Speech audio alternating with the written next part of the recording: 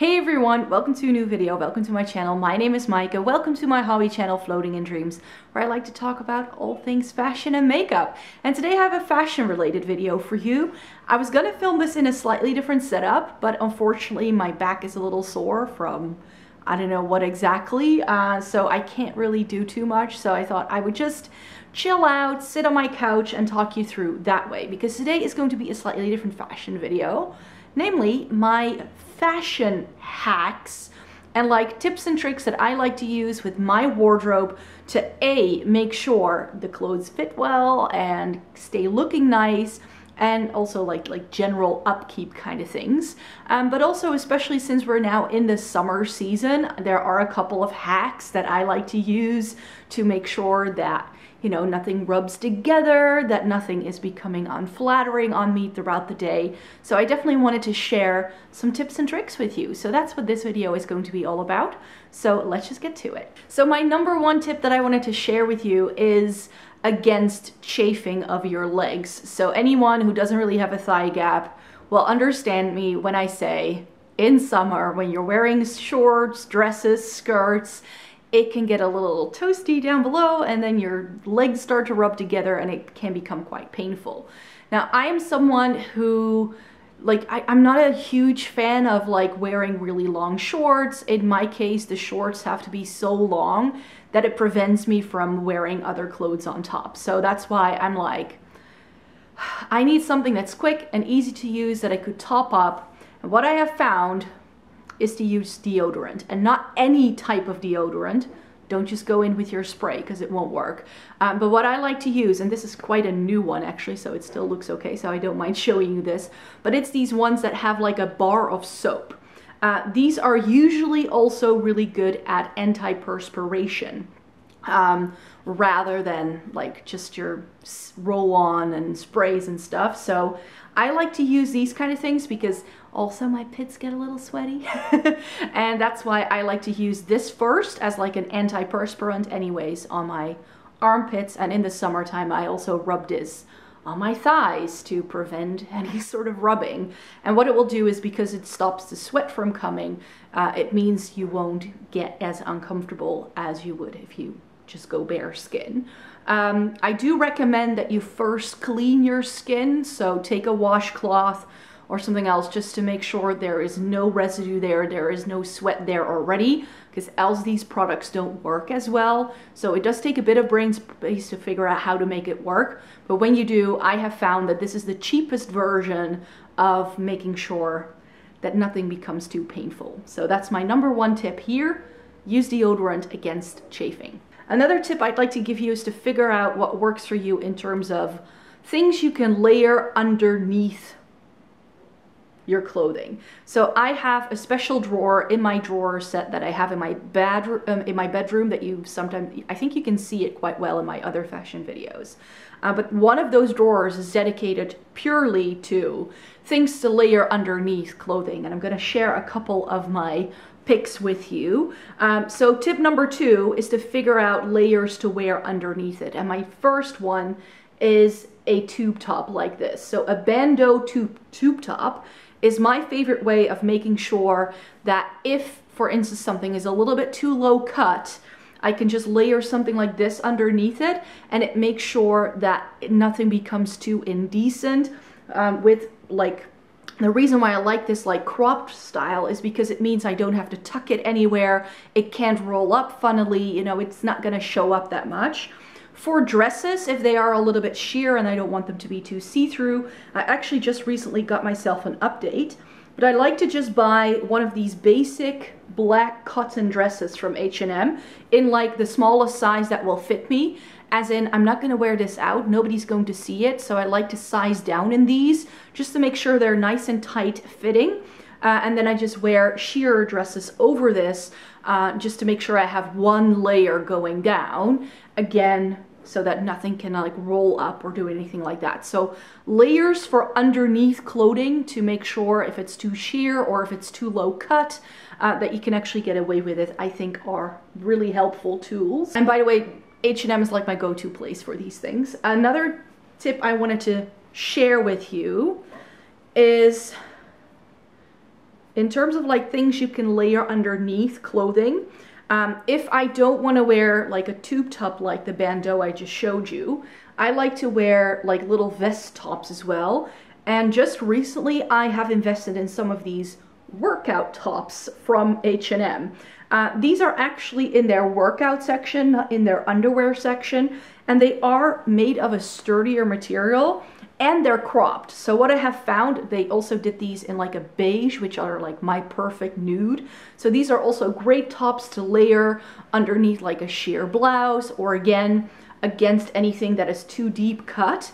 But this does have like straps, and then because it is cropped, again, you don't have to struggle tucking this into your pants, making it roll up weirdly. And because it has a sturdier fabric, and because it has like a very nice thick ribbed band, it stays put really well, and I feel it kind of singes me in a little bit. And what this also does is that it sort of makes your back, like in the back sometimes your bra can like show some lines and stuff. This helps with that as well. So if you want to make sure that it looks a bit more smooth, then this I would also recommend. I will link anything down below if I can still find it. And another, well, this is also an H&M thing, but this is more generic. If I go for shorts, I just like to buy workout shorts from H&M. And the reason why I'm showing you this is that I don't wear these in the summertime. I like to wear these over tights.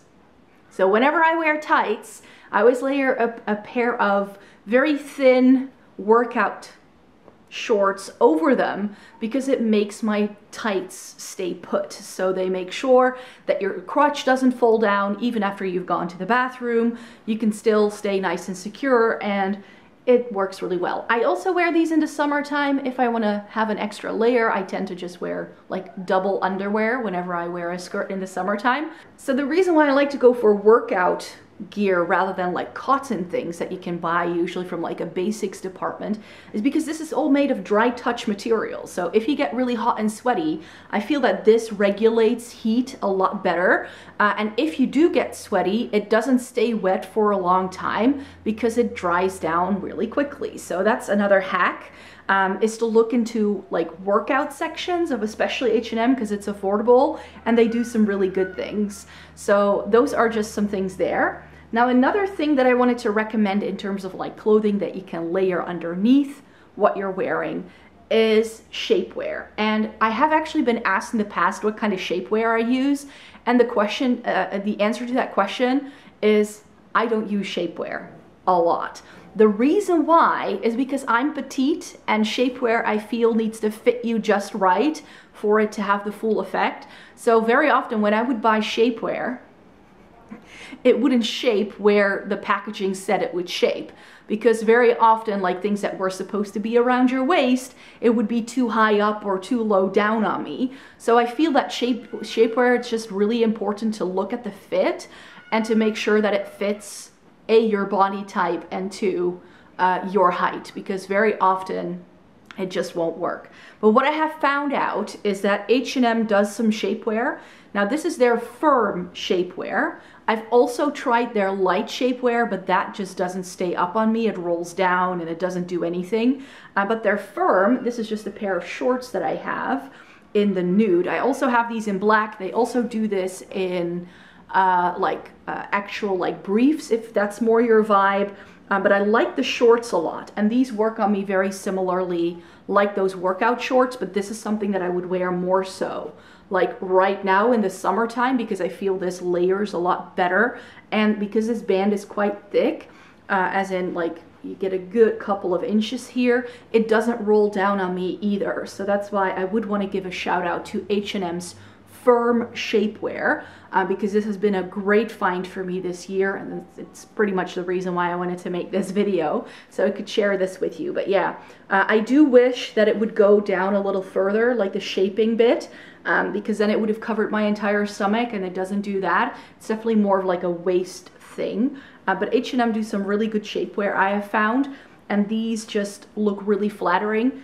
Now, please bear in mind that shapewear isn't going to, it's not going to change your body shape. Yeah. So if you do buy shapewear, be aware you'll still look like you I only use shapewear because it either stays put much better than regular underwear does, and it just gives me an extra secure layer, making certain items skim better over my body. That's the only reason why I wear shapewear. It's not gonna make you look 2 sizes slimmer. It really isn't. Don't fall for those kind of claims because it's not gonna happen. So those were the first 5 tips all roll into one. So making sure that, you know, some tips against chafing and like things you can layer underneath clothing to make sure things stay put, or that, you know, it's not too sheer or it looks nicer.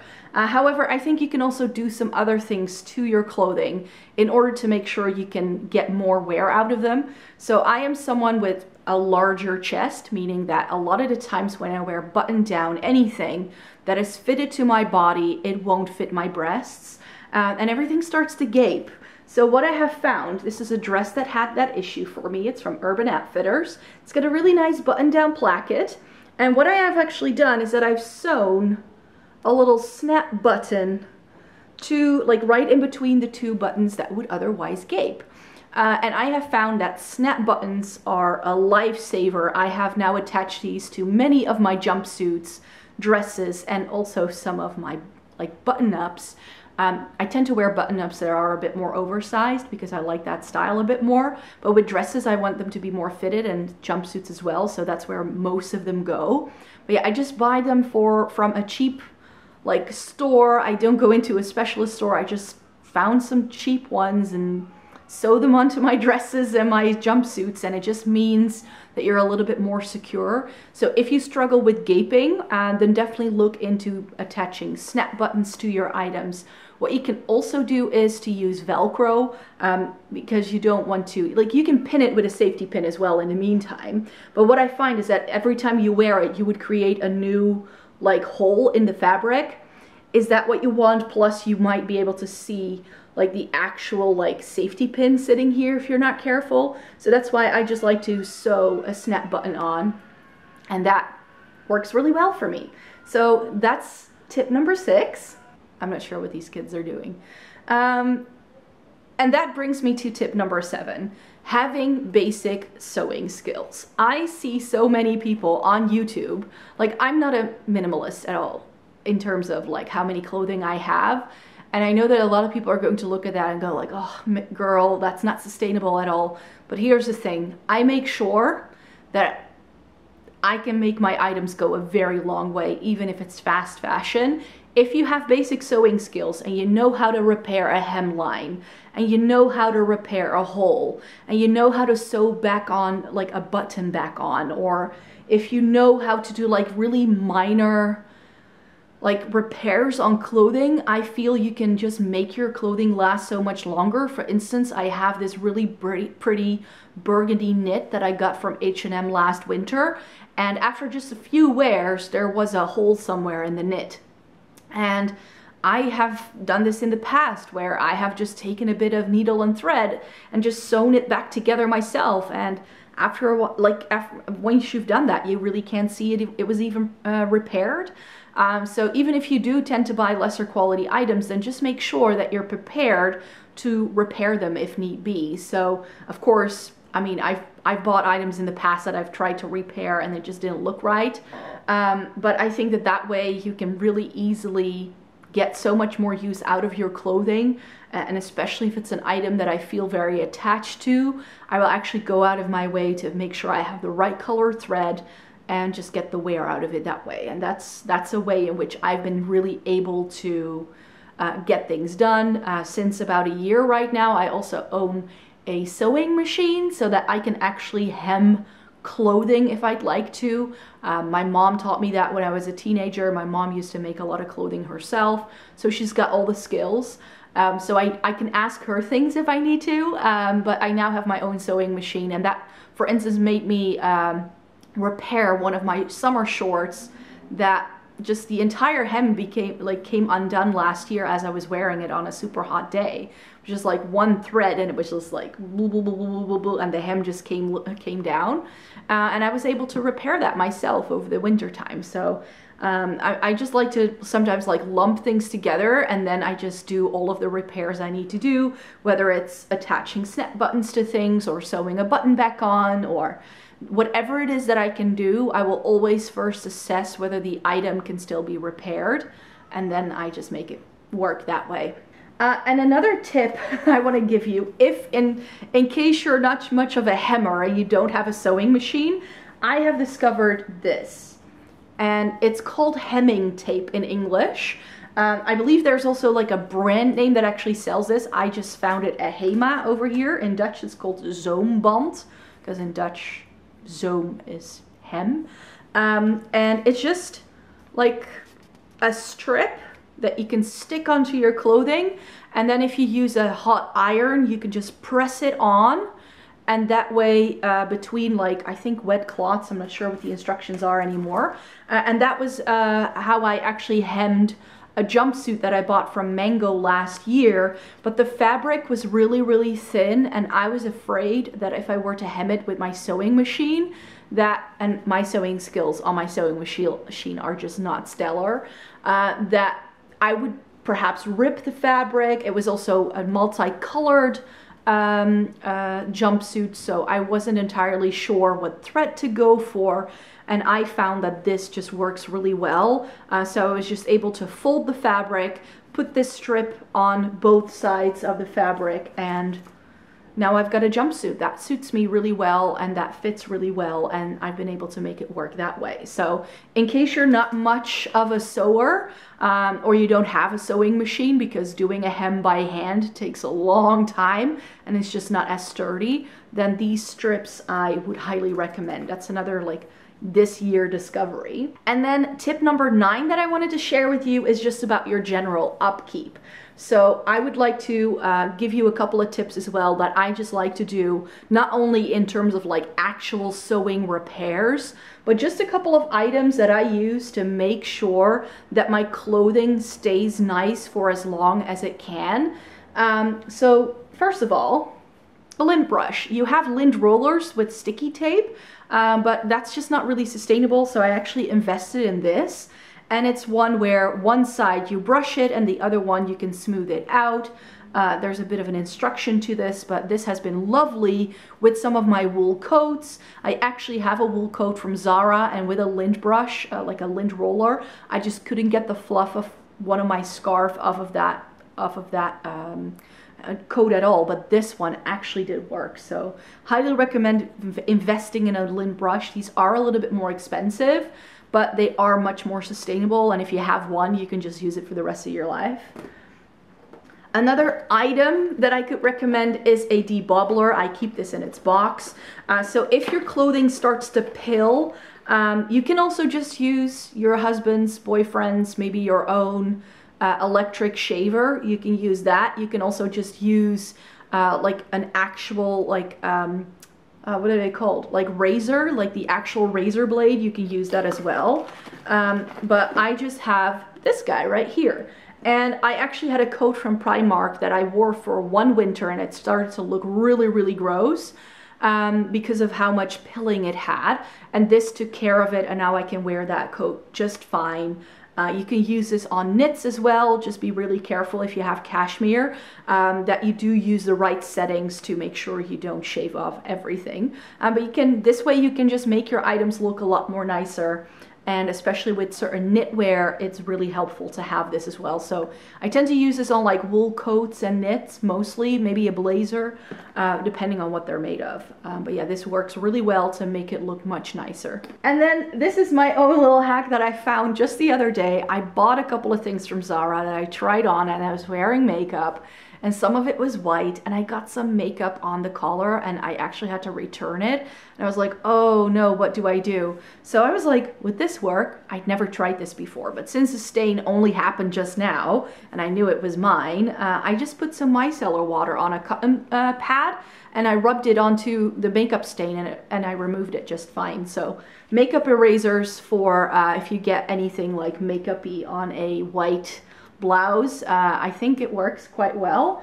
Was there anything else in here? No. So those are some of my upkeep sort of tips. Another one I think that you can really, that makes a huge difference is the way you wash your clothing as well. I tend to use gentle cycles only, and I always hang all of my clothes to dry as much as I can from hangers, especially dresses and blouses, because they can get a little bit wrinkly if you don't dry them very well. And I find that especially if you have like cotton or linen blouses, if you don't hang them properly as they are drying, they're going to get a lot more creased. Yeah, that's another reason why I would recommend that if you buy or if you wash your clothing, make sure that your washing machine is running a full load as much as possible. And then my last tip that I wanted to share with you after like talking about repairing and taking care of clothing, I think that taking care of clothing also goes into how you store them.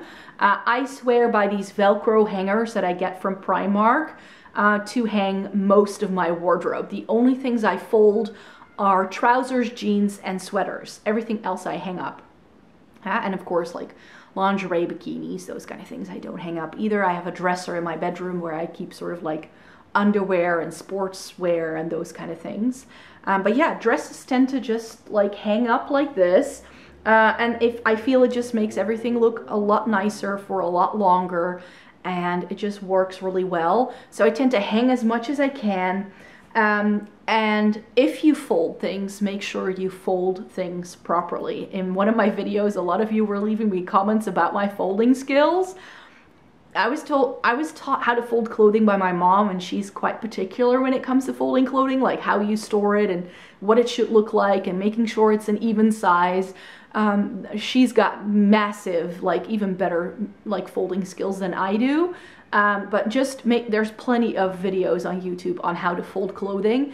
I tend to use quite a KonMari style of folding, especially for trousers, because I like to fit them in like this so I can see all of my trousers very easily.